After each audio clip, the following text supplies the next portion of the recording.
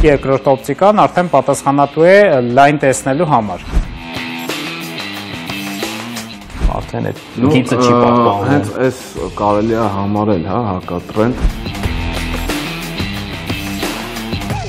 Ուղղակի այս կանաչապատումը արդեն դառել տրենդային, բայց դրան փոխարինող եկել է մամուռը։ Հենց այդպեսին եք դու պատկերացնում։ Հենց այսպեսին եք պատկերացնում, իսկ այդ 5% շեղումը թույլատրել է, հա։ Ողջույն, դուք դիտում եք Top DesignEr հեռուստանախագիծը։ Այսօրվա մեր թողարկումը որոշակի առումով սոցիալական ուղղվածություն ունի։ Թե ինչ նկատի ունեմ, հիմա կհասկանաք։ Եթերաշրջանի ամբողջ ընթացքում մենք մշտապես ակտիվ կապ ենք ունեցել մեր հեռուստադիտողների հետ, մեր պաշտոնական Facebook-յան էջի միջոցով, եւ հենց այս էջին ստացանք մի անակնկալ վիդեոնամակ։ Բարև ձեզ, իմ անունն է Էրիկ է, ես սովորում եմ համարին արհեստագործական պետական ուսումնարանում, սովորում եմ խոհարար առաջին B կուրսում, շատ եմ դիտել Top DesignEr հաղորդումը, շատ է ինձ դուր գալիս եւ ես շատ եմ ցանկանում, որպեսզի մեր լսարանը վերանորոգեն։ Նամակին արձագանքեցինք եւ որոշեցինք հանդիպել աշակերտների հետ։ Բարև ձեզ։ Ինչպե՞ս եք։ Շատ լավ։ Երեխեք, ուրեմն ես ստացա ձեր հաղորդագրությունը, վիդեո ու իսկապես ուզում եմ ձեզ օգնեմ։ Հանդիպումից պարզ դարձավ, որ աշակերտները համաձայն են հենց իրենք վերանորոգեն իրենց դասասենյակը, իսկ մեր հեռուստանախագծի գործընկերները կապահովեն համապատասխան շինանյութով եւ այլ պարագաներով։ Շնորհակալ ենք մեր գլխավոր գործընկեր Zigzag ընկերությանը, գործընկերներ Livings խանութ սրահին, Շենտեքստիլ ընկերությանը, Մարիա Լուչե խանութ սրահին եւ Նարեկ ընկերությանը մեր բոլոր նախաձեռնություններին աջակցելու համար։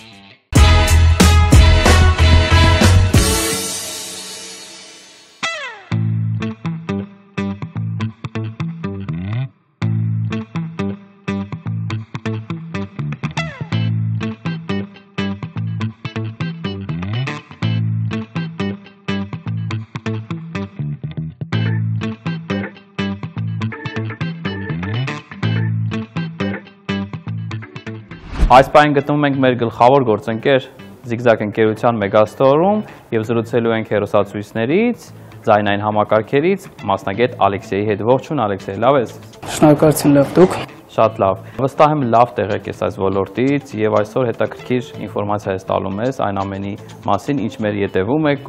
կողքում է, արժևում է, ամենուր է։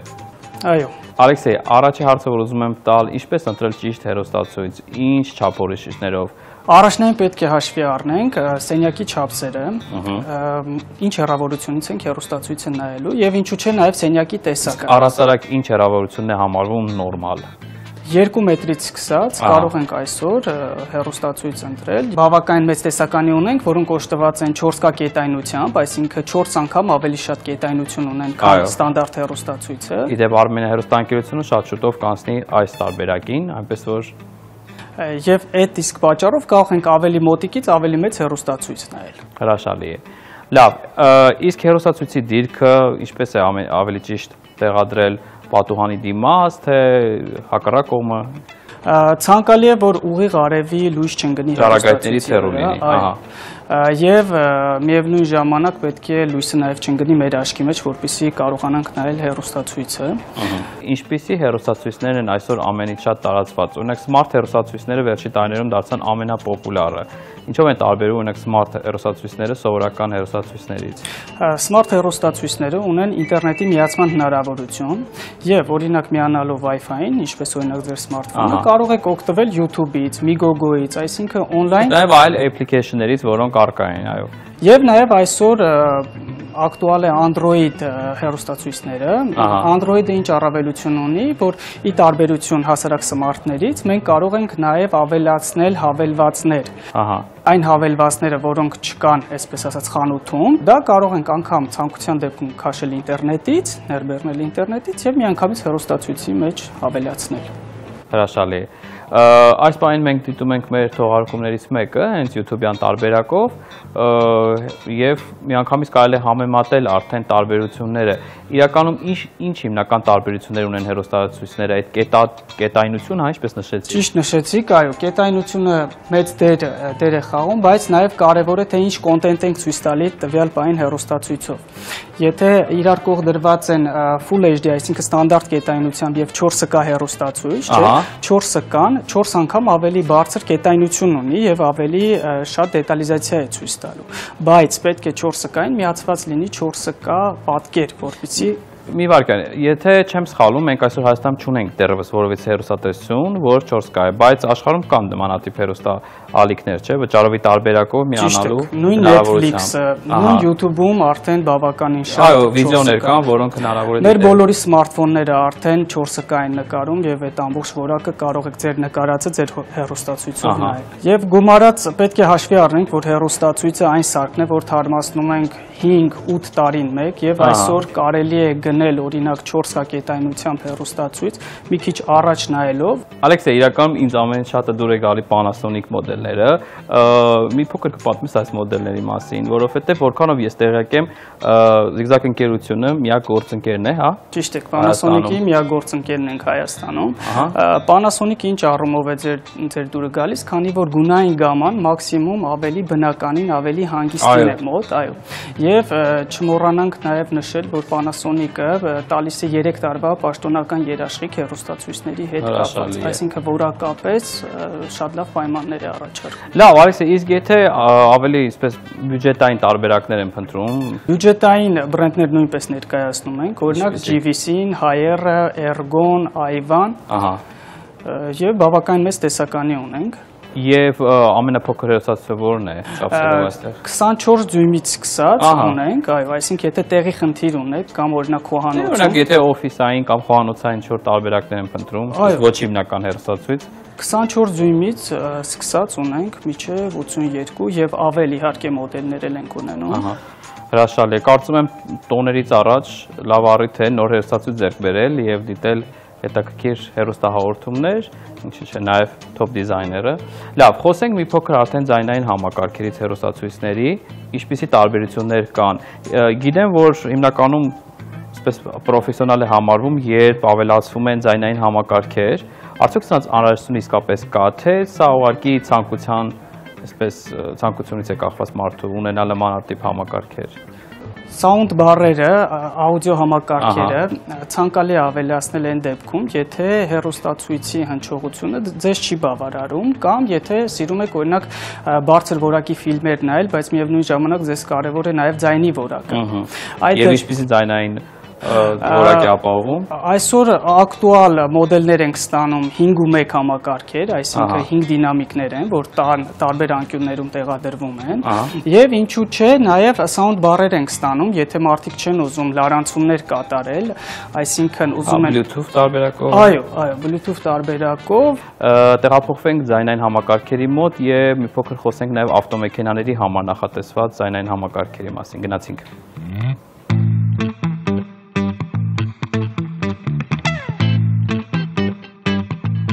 Ալեքսեյ, հետաքրքիր անկյուն եք ստացել խանութ սրահում, սա կարծում եմ փորձարկելու համար է, ճիշտ է։ Ճիշտ է, այո։ Այստեղ առկա են բազմաթիվ մոդելներ եւ կարծում եմ ավտոմեքենայում լավ ձայնային այսպես համակարգի սիրողների համար հրաշալի անկյուն է։ Առավելությունը ինչու՞մն է կայանում, որ հաճախորդը կարող է ընտրել իր նախընտրած մոդելը եւ տեղում միացնել, լսել իր նախընտրած բարձրախոսներով։ Քանի որ ես այդպես լավ չեմ հասկանում ձայնային համակարգերից, իմ փոխարեն խնդրում եմ դու ընտրի այն մոդելը, որ ճիշտ ես համարում եւ փորձարկենք։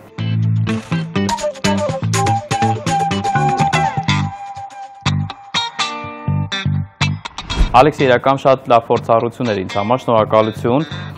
Կարծում եմ ժամանակն է իսկապես ձեռք բերել նմանատիպ ձայնային համակարգ եւ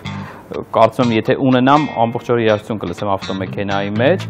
Առաջարկում եմ նաեւ խոսենք ձայնային այլ այսպես համակարգերից, դասական CD տարբերակներից եւ վերջի շրջանում պոպուլար դարձած նաեւ headphone-ներից։ Headphone-ները հիմնականում առաջարկում ենք Sony-ից, JBL-ից, Apple-ից ականջակալներ ունենք։ Նաև գիտեմ, որ ունեք հնչական համակարգեր, վերջի շրջանում շատ տարածված է, սրանք իրենց ինչ են ներկայացնում։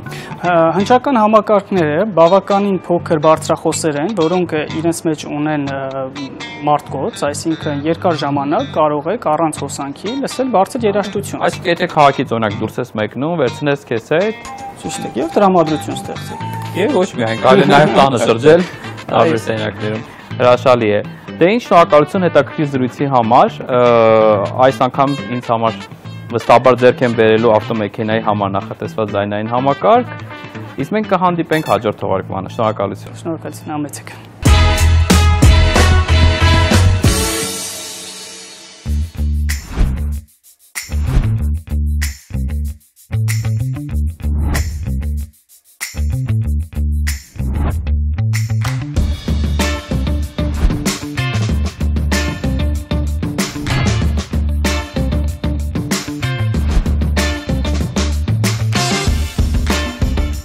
Ողջույն Տաթև։ Ողջույն։ Շատ ուրախ եմ, որ վերջապես հանդիպեցինք այս նախագծի շրջանակում։ Մենք այս պահին գտնվում ենք Living սրահում։ Ինչպիսին է քո ննջասենյակը։ Իմ ննջասենյակը հիմնականում, քանի որ ես բաց գույների սիրահար եմ, սիրում եմ լուսավորություն, նախընտրում եմ հիմնականում ավելի հանգիստ, ավելի բարի գույներ եմ սիրում։ Բաց գույների մեջ այն։ Այսինքն կարելի է ասել, որ դու մոնոխրոմ ինտերիեր դիզայնի կողմնակից ես։ Չես սիրում այդպես ծաղկավոր, ինչ-որ նաշապատ պաստառներ։ Հանգիստ գույներ եմ սիրում, որ գլխացավ չունենա։ Իսկ մինիմալիստ ես ինտերիերում, թե սիրում ես, որ իրերը շատ են, մինիմալիստ ես։ Մինիմալիստ։ Կարծում յուրաքանչյուր մարդու կյանքում նամանավանդ քո գրաֆիկով, այդպես խիստ գրաֆիկով ապրող մարդու համար ննջասենյակը պատահական վայր չէ։ Դու անցկացնում ես այն ժամանակահատվածը, որ կարող ես քեզ շռայլել, ցույց տալ։ Տան մեջ իմ ամենասիրած վայրը կարելի ասել։ Արդյոք գոհ ես այն ննջասենյակից, որ ունես։ Այսպես ասեմ, միշտ այնպիսի մարդ եմ, որ միշտ փոփոխություններ եմ սիրում, եթե կարող եմ տարվա մեջ մի քանի անգամ կահույք փոխել, եթե իհարկե հնարավորություն լինի։ Եթե օրինակ այսօր մի հետաքրքիր բան առաջարկեմ քեզ, այս սրահից ընտրել այն անկողնային հատվածը, անկյունը, այսպես ասած, որ ամենից շատ քեզ դուր կգա։ Հետո արդեն կքննարկենք, ինչու հենց այդ անկյուն ընտրեցիր, այդ տարբերակ ընտրեցիր եւ արդյոք հենց դա բնութագրում է քեզ քո բնավորությունը եւ քո առասարակ նախասիրությունները։ Սիրով։ Սկսենք։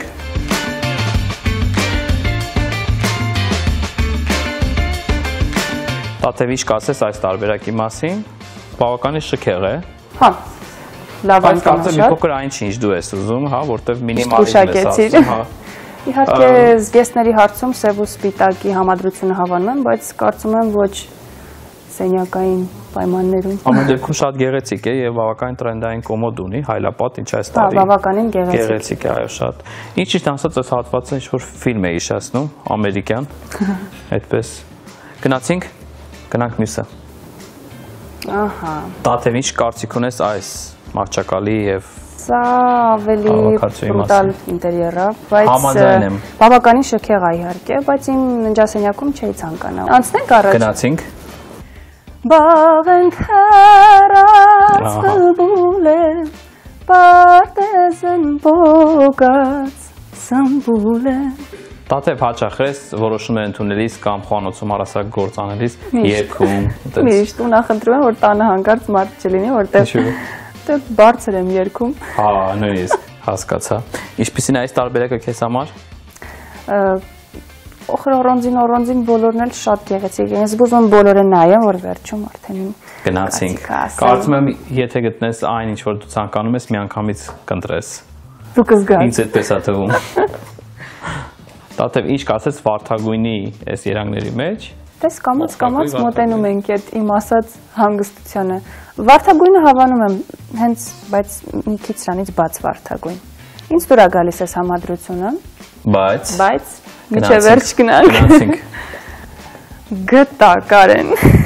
Իսկապես սա այն ինչ փնտրում ես։ Սա այն էր ինչ փնտրում, այդ մեծը դուր։ Այս փոքրը վերցրուս, այդտեղ մեծը պետք է դնեմ։ Այ այսպես։ Տաթև հեշտ ես որոշումներ ընդունում։ Ասեմ, զգեստների հարցում չկողմնորոշվող եմ, բայց ինտերիերի հարցում, որ տեսնում եմ, սիրահարվում եմ ու վերջ։ Տաթև վաճառաշակ չունես, ընտրեցիր կարակոլի լավագույն մոդելներից մեկը, որը կարծում եմ յուրաքանչյուր ինտերիերի համար կարող է այսպես զարդ դառնալ։ Շնորհակալություն։ Ես էլ եմ շնորհակալ։ Որ մասնակցեցիր այս հաղորդման ընթացքում եւ հուսամ մի օր երբ այցելեմ քո բնակարան, կտեսնեմ հենց այս Սիրով կհրավիրեմ։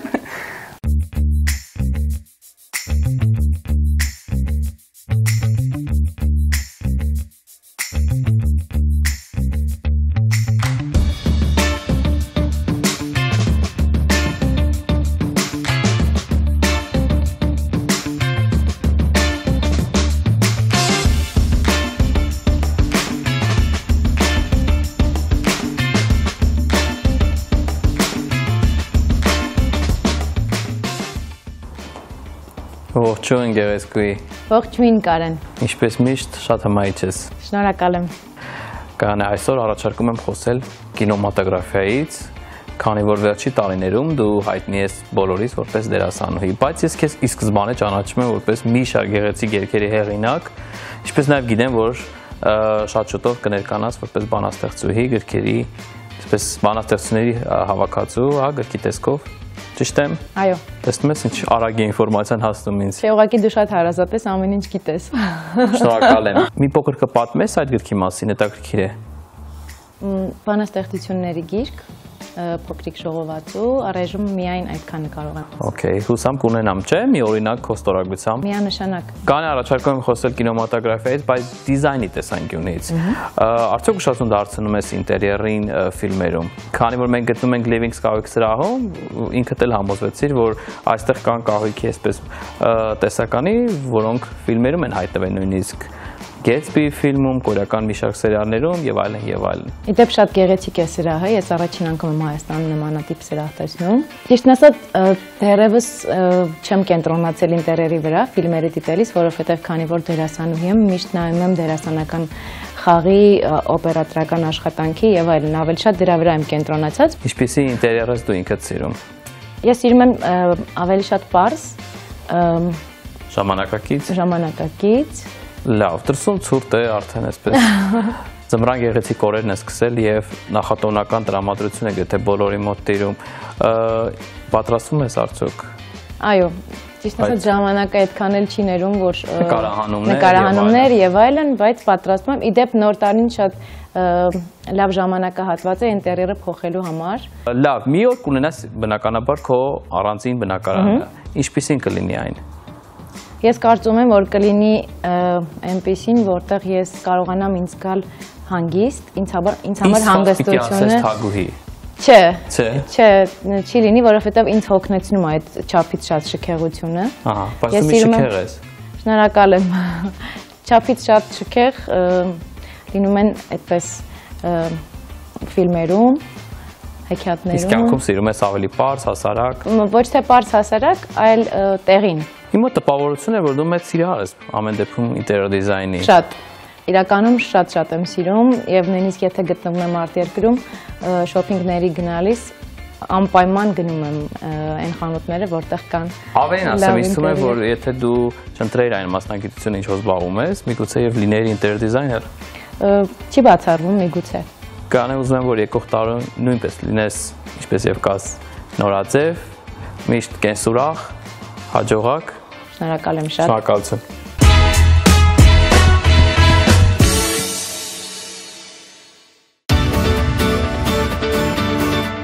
Երևանից տեղափոխվենք Ուկրաինա եւ ծանոթանանք ժամանակակից ուկրաինական ինտերիեր դիզայնի կարկառու ներկայացուցիչ ճարտարապետ Սերգեյ Մախնոյի հետ։ Սերգեյը ծագումով Պոլտավայի մարզից է, որ ուկրաինական խեցեգործության կենտրոն է հանդիսանում։ Սերգեյը հայտնի է իր վաբի-սաբի ճապոնական ուղղվածությունից ոգեշնչված ինտերիերներով, որոնց համար էլ վերջինս արժանացել է մի շարք միջազգային հեղինակավոր մրցանակների։ Սերգեյի հեղինակած ինտերիերները ունեն յուրահատուկ ձեռագիր, որը ճանաչելի է դարձել այսօր ամբողջ աշխարհում։ Ուկրաինական եւ այլ մշակույթների էթնիկ իրերի օգտագործումը կարծես թե պարտադիր պայման է Սերգեյի համար։ Նրա յուրաքանչյուր ինտերիեր նախագիծ վերածվում է իսկական արվեստի գլուխգործոցի։ Դե ինչ հաջողություն ենք մաղթում մեր ուկրաինացի ընկերոջը Հայաստան այցելելու եւ այստեղ մասնագիտական դասախոսություններ ունենալու ակնկալիքով։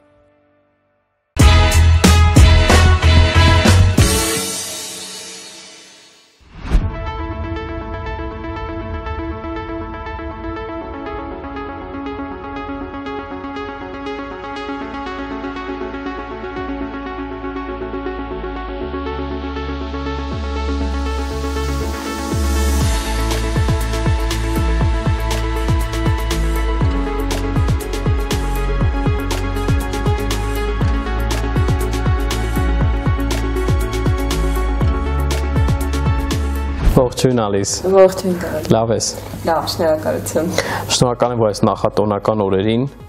ժամանակ ես գտել եւ միացել ես ինձ։ Մեծ հաճույքով։ Եվ այսպես տաքուկ հարմարվել ենք այստեղ, այս անկյունում։ Ինչպես ես վերաբերվում ինտերիեր դիզայնին։ Մեծ կարևորություն եմ հատկացնում ինտերիեր, որովհետեւ նկարչուհի լինելով ամուսինը դել դիզայներ, այո, կա տենց խնդիր, ընդհանրապես ինձ թվում է չեմ հիշում ով է ասել կոնկրետ, բայց շատ կախված է մեր ապագան նրանից, թե ինչ միջավայրում ենք մենք մեծացել։ Միանշանակ։ Ես չեմ ասում, որ դա դոգմա է, բանբարզբունի մստով, այո, բայց դա ունի իր ճշմարտությունը իր մեջ։ Մենք բոլորս աշխատում ենք մեր միջավայրը գեղեցկացնել, որպեսզի ապագայում մենք ունենանք ավելի լավ կյանք։ Ալիս, միայն անկեղծ։ Այո։ Վիճում եք ամուսնու հետ ինտերիոր դիզայնի հետ կապված հարցերում։ Այո, շատ։ Եվ ով է հաղթում։ Հաղթում է սերը։ Միանշանակ։ Կոմպրոմիսն է հաղթում։ Մեր հետ է եղել վերջերս դեպք, մենք բնակարան ունենք, որը պետք է վերանորոգենք։ Եվ քանի որ ես նկարիչ եմ, ես ունեմ կոնկրետ իմ տեսանկյունը, թե ինչպիսի պետք է լինի իմ միջավայրը, եւ նա էլ դիզայները ունի իր տեսանկյունը։ Դա շատ հաճախ մեզ բախումների է բերում, բայց մենք գալիս ենք կոմպրոմիսի։ Փոքրիկ։ Հաշվի նստում եք նրա հետ արդեն թե դեռևս անտեսում եք։ Դեռևս կարելի է ասել մի փոքր անտեսում ենք, ամեն դեպքում նա ասենց թենես պետք է սիրի վինտաժը, որովհետև արդեն իր սենյակի ինտերիերում այն ունենալու է իր տեղը։ Ահա։ Եվ նա պետք է սիրի գույներ։ Շատ լավ, ո՞րն է քո ամենանախընտրելի ոճը ինտերիոր դիզայնում։ Իմ երևի թե հենց եկած այդ կոմպրոմիսներից լոֆտը եւ էկլեկտիկան։ Էկլեկտիկ ոճն է ստիլում, հետաքրքիր է։ Սպասելի է։ Իսկ Պրովանս։ Պրովանսը սիրում եմ, բայց համարում եմ, որ դա ավելի երևի թե ամառանոցային ոճ է, եթե կարելի է տենց ասել։ Քան համաձայն չեմ, բայց ամեն դեպքում։ Ես չեմ ասում, որ ես լիովին ճիշտ եմ, բայց դա ունի։ Ալիս, արդյոք նկարչուհու եւ դիզայների բնակարանը պետք է լիովին տարբերվի, այսպես սովորական մարդկանց բնակարաններից։ Ինձ թվում է Չէ՞ ունես տենց յուրահատուկ իրեր կամ չգիտեմ մոտեցում այս ամենում։ Ինձ թվում է դա չի ընկալվում որպես մենք հատուկ ուզում ենք որ տարբերվի, ոչ։ Դա ընդհանրապես հայացողությունից է, ասենք թե մենք գնահատում ենք վինտաժը, մենք գնահատում ենք փայտը, մեզ դուր է գալի այնինչ կիսատեսարված։ Այսպես հնեցված է։ Այո, հնեցված է։ Դա գալիս է ինձ թվում է զուտ փորձից, այո, էսթետիկական հայացողությունից, իրերին, իրան համադրվում լուսավորությանը։ Շատ մեծ դեր են լուսավորությունը։ Նույն լոֆտ ինտերիերները, ինչպես մենք գիտենք, եկել են Նյու Յորքից եւ ինդուստրիալ ոճից, ոչ միայն ինդուստրիալ, ի սկզբանե նկարիչներն էին զբաղեցնում հին ինդուստրիալ շենքերը, որպեսզի այնտեղ նկարային, որտեղ արվեստանոցը եւ ապրելու տեղ չունեին։ Հերոսատիտողներին ասենք, այն մարդիկ, ովքեր նախընտրում են լոֆտ ոճը, կարող են այցելել Մարիա Լուչի խանութների սրահը եւ վստահ եմ կգտնեն այնքան տեսականի լոֆտ ոճի համար ջահերի, լամպերի եւ աքսեսուարների, որ խելահեղ։ Իսկ էկլեկտիկ ոճի պարագայում ինչ խորհուրդ կտաս ունեք, ինչ ջահ կամ լուսավորություն կարելի օգտագործել։ Էկլեկտիկը մեզ հնարավորություն է տալիս խառնել շատ տարբեր ոճեր։ Դա ամենամեծ առավելությունն է այդ ոճի։ Եվ հենց այդ տեսանկյունից իրականում ինչ ձեր սիրտը տա։ Այսպես ասենք, դու կարաք օգտագործեք մետաղ, կարաք օգտագործեք ապակի, կարաք օգտագործեք նույն ձևի փայտ, թուղթ, շատ հաճախ օգտագործում են, կտոր, կարաք օգտագործեք գույն հաղորդող ջահերը։ Ընտրել ես նոր վերանորոգվող բնակարանի ջահերը։ Դեռևս ոչ, բայց պետք է։ Այնպես որ արդյուն ես։ Շնորհակալություն հետաքրքիր զրույցի համար, միշտ հետաքրքիր է քեզ հանդիպել, զրուցել։